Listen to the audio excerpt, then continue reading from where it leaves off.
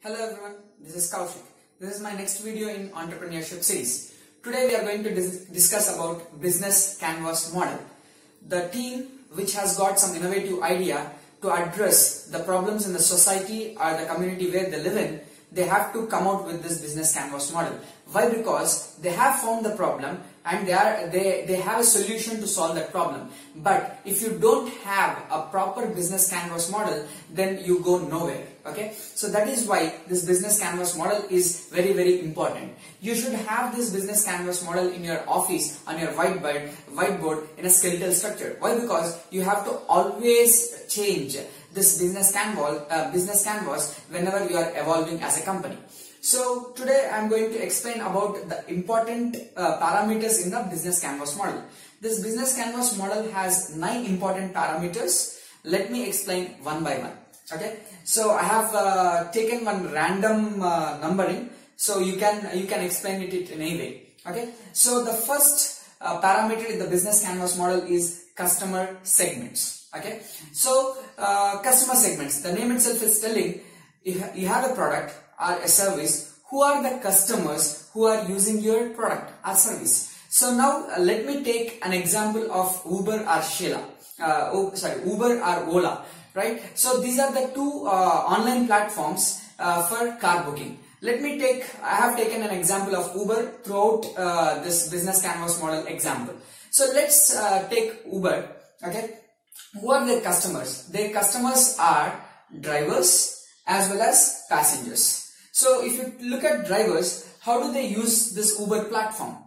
If someone is there who is working as cleaner for any lorry, or who is working as some employee for a taxi service, if he wants to become a full-time driver, then he can come on this Uber platform and he can become a full-time driver. So that is what the customer of Uber. Then if you want to earn extra money, okay, let's suppose he is doing one job in the morning. If he has free time in the evening or in the night, he can always work by coming on this platform and earn extra money. So these are the customers of Uber. Coming to passengers, okay, so passengers who don't have cars, they can always have cars on this kind of platform. Otherwise, if any foreign travelers are there, let's suppose they come for business purpose or for tourist purpose, they always come to other country where they don't have vehicles. Okay, if they have this kind of platform, they can use this platform. I hope you understood the customer segments is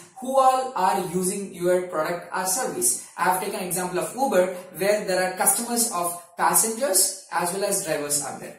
Now let's discuss about value proposition. What is this value proposition? What kind of value you are adding with the advent of your startup? Your startup, like what is the problem it is solving? Now and what kind of value it is adding? So there are some existing systems, but your startup has come. What kind of value you are adding with the help of your startup? Coming to value proposition, take the same example of Uber, which is online car booking platform. So in terms of drivers, they have flexible working hours. As I said, they can work in the morning, in the evening or in the night. If they have some work in the morning, they can always log in the evening session and they can work. So flexible timing, flexible working hours for the drivers. Then source of extra income. I already mentioned, if they want to earn extra money, it's not like 9 to 5 job. They can always do it from 9 to 10 or whole day also they can work. So this is the source of extra income for the drivers. When you see in the passengers perspective, so they can pay with so many options. They can pay it with debit card, they can pay with the online platforms, and nowadays you can I can take credit also. You can travel in the car for 10 days. After 10 days, you can pay back. So that kind of value proposition you are giving with this platform. And low pricing. If you compare with conventional taxi services or autos, compared to them, Uber is providing with lower prices. So that is what the value you are adding in terms of your customers. Then coming to channels, like you have developed a product, and with the help of what channels you are reaching out to your customers. So if you take the example of Uber, they have mobile and web app where they can show their product with the help of web and mobile app. They can promote about their company with the help of social media. They can go on Facebook, Twitter, or any Instagram. So these are the social media platforms where you can tell about your product to your customers. Then you have Google AdWords. Okay, with the help of Google AdWords, like you are looking into a website, then some advertisements will pop up. Okay, in that advertisement you can advertise about your company. Otherwise, you are looking at any video in the YouTube, in between the advertisements will come. So what all channels you are taking to reach out to the customers. So that explains about the channel. Then coming to customer relationships. Okay, so you have done your product, your product is ready and it is in the market and people are using it, and you have to get the feedback from them. Why? Because customer relationship is very, very important. If customer is not satisfied, if he is not giving feedback, you are going nowhere as a startup. So in order to maintain customer relationship, if you take Facebook example only, they have feedback rating system. You always, you might have observed after your ride, you get a feedback sheet where you tick how the car is, how the driver is. So that kind of feedback review systems they have to have a relationship with the customer, so that they can always improve on their product. And then social media, they have pages on Facebook, Twitter and Instagram. So any customer can log in to Facebook, Twitter or Instagram, and they can always give their feedback, or if they have any complaints they can always post on that. So customer relationships plays an important role. Then revenue streams. You have developed a product. How are you going to earn money from your product?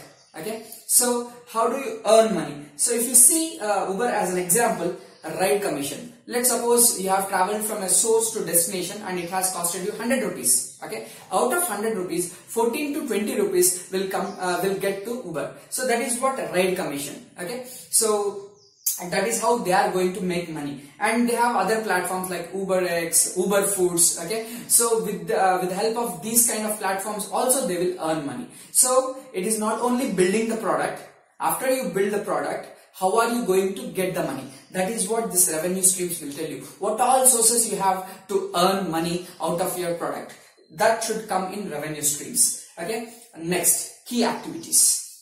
Coming to key activities, what are the activities your startup is doing all the time? Okay, so if you take again the example of Uber, they have to develop web and mobile platform. Why? Because every booking will be done on the mobile platform or web platform. Okay, so they have to always develop this. And then drivers recruitment. If you don't have drivers on your board, then you are lost. Why? Because you are online car booking system. So you need to always recruit good drivers. Okay, and then marketing.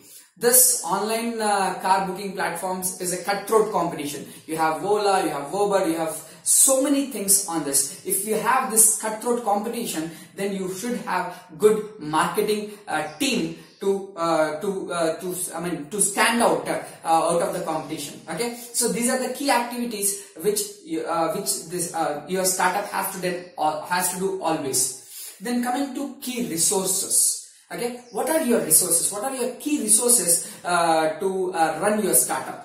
So you should have software engineering team. Why? Because if you need to develop web platform or any mobile app platform, you need to always have your software developing team. And then as we are discussing about this Uber, so they have to have the resources. The key resources are drivers. Without drivers, they can't run their company. So in the key resources, software engineering team, which includes artificial intelligence team also. Why? Because you need to change the rates as per the timings and as per the traffic, and you need to show where the car is. So for all these things, you require artificial intelligence team also. So for Uber, the key resources are software engineering team, which includes artificial intelligence engineers also, and drivers also play an important role. And you need to always have web or mobile app development team as your key resources. Then coming to key partners, who are the partners for your startup? See, it's not you alone running the show. Why? Because you need to take help from external stakeholders also. So the investors who are investing in your company will become your key partners. And then car owners, as we are discussing about Uber. So car owners, see, I have a car. Why it should be there in my parking lot? I can rent out to the people who wants it. So they become your partners so that you can run your show. So key partners are investors and car owners in Uber example. Then the last one is cost structure. What is your major cash burn? Okay, so where you are spending whole amount. So what is a cost structure? Okay, you need to pay your employees. First thing is you need to pay your employees, marketing team, sales team, mobile web app team, artificial intelligence team, like office staff, technical, non-technical. You have to pay everyone. So payrolls, you are going to burn your cash in giving out the salaries. Then marketing. So without marketing, you are not doing anything. Why? Because you have a great product. Without marketing or sales team, you can't reach out to customers. So you need to have good marketing strategies, and you need to have a marketing team, and you need to spend lot of, you have seen lot of products, they spend lot of amount on marketing in terms of advertisements, in terms of recruiting people. So you need to burn your cash on marketing. And then always web and mobile app development. Okay, why? Because everything happens on mobile. The web or mobile app platform should be ready. Okay, so these are the 9 parameters which you need to consider when you are going up with a startup. If these 9 things should be there on your whiteboard, and every time you need to change this as you evolve. Thank you.